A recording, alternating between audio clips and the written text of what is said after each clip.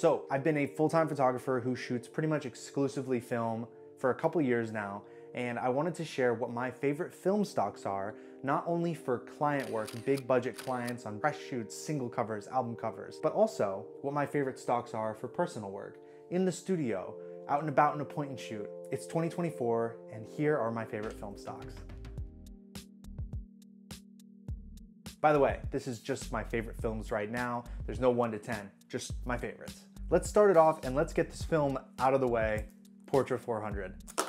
If you're not super well versed in film or film photography, Portra 400 is a 400 speed daylight balanced film by Kodak. It's one of the most iconic films of the last couple decades, and it's good for it. It's incredibly reliable. It's got very fine grain, whether you're shooting 35 or 120, and the colors of this film always hit, regardless of the situation. If you're not quite sure what film to shoot for a project, Portra 400 is a surefire way to get back some results that you really love. I've shot a ton of Portra 400 out in nature, but I've also shot it in the studio and with artificial lighting. One of my favorite things about Portra is how versatile it is. It's so lenient, and I've pushed it all the way to 1600 for some projects and shot it as if it was a 1600 film, and it still held up there. It still looked beautiful there. So Portra 400, we got it out of the way.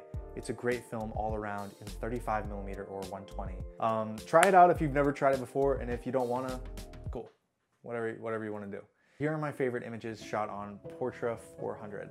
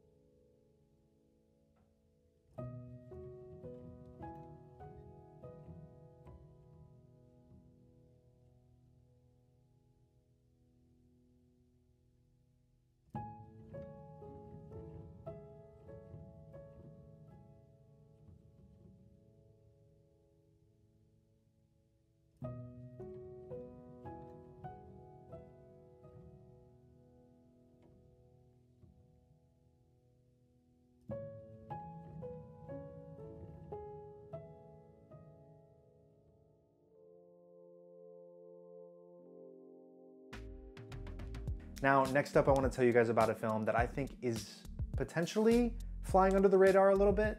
Not like super under the radar, but it's not like as popular as Portra, but I think it should be, is Lomo Color Negative 800. I think I've pretty much only shot this in 120, but this film, it's 800 speed, it's daylight balanced, so it's good to shoot during the day or in lower light situations like nighttime or in a studio. I shoot with this film a lot in the studio, and I've gotten such vibrant, rich, gorgeous, sharp images.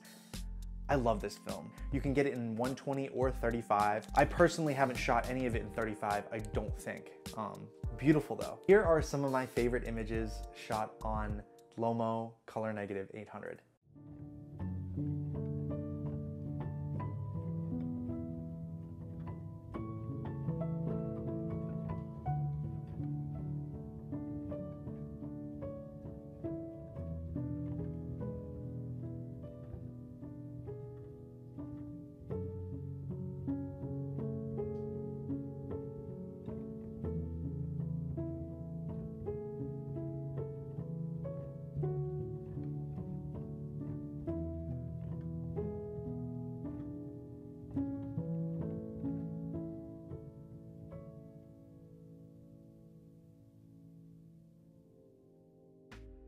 Next up, another 800 speed film. It's amazing in 35 and in 120, Cinestill 800T. I've pretty much shot Cinestill 800T in every single situation you could possibly imagine. Even though it's a tungsten balanced film, which means it's amazing for artificial light and studio work. I've shot it out in broad daylight a ton. It looks great without an 85B warming filter or any sort of warming filter. Just scanning it warm or warming it up in post, it looks amazing. I've shot it at night. It looks great, especially if you've got a nice white light to like pin light your model with if you're shooting with a model. It looks amazing. I've shot it a ton in the studio. I'm talking single covers for one of my favorite artists, Khalid. I shot one of my best friends, Nance, for his album release, Every Daydream. We shot a bunch of promo images in the studio with these pink and blue lights and these clouds hanging all around. And in 35, it looks beautiful. And also in 120, this scene looks gorgeous on Cinestill 800T. This is just like a good all-around versatile film. Yeah, here are some of my favorite images shot on Cinestill 800T.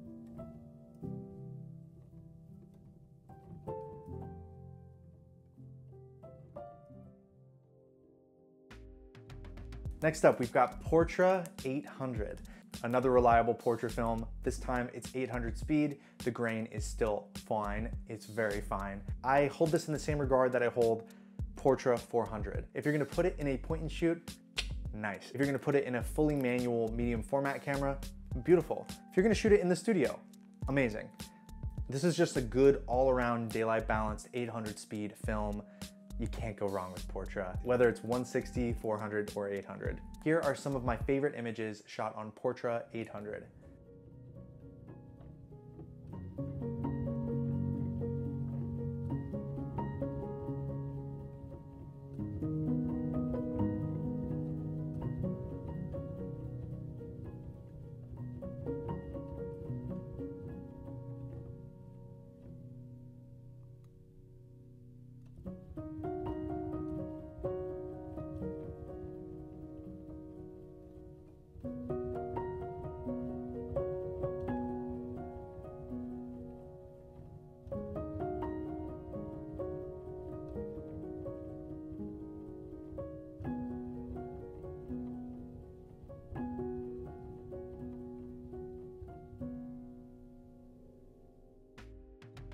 Next up, Cinestill BWXX. I've tried quite a few different black and white films, but Cinestill BWXX is a variable speed, 200 to 800 speed film. I shoot it pretty much exclusively in the studio.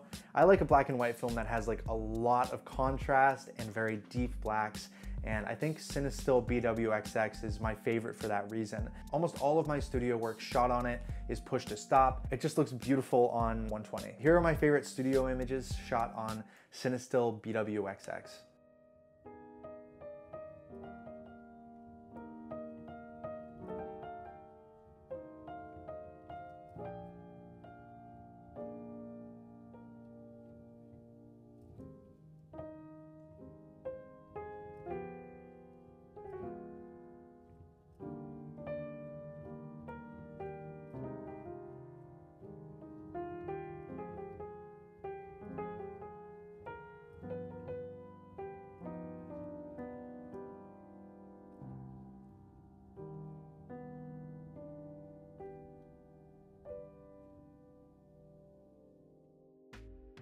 And now a pretty recent film, Cinestill 400D. This is just another great daylight balanced 400 speed film. If you're looking to switch it up on occasion from your typical portrait use or something, picking up a roll of this in either 120 or 35 is not a bad idea. I've been having a lot of fun shooting on this film over the past couple years, and I've been surprised at its versatility not only in the studio, but also with flash photography and out in broad daylight outside. I think something that's pretty common with all of my favorite films is that they're versatile. I don't want to shoot a film that I can't feel like I can finish the roll off at any time of day. Enjoy these images. These are my favorite images shot on Cinestill 400D.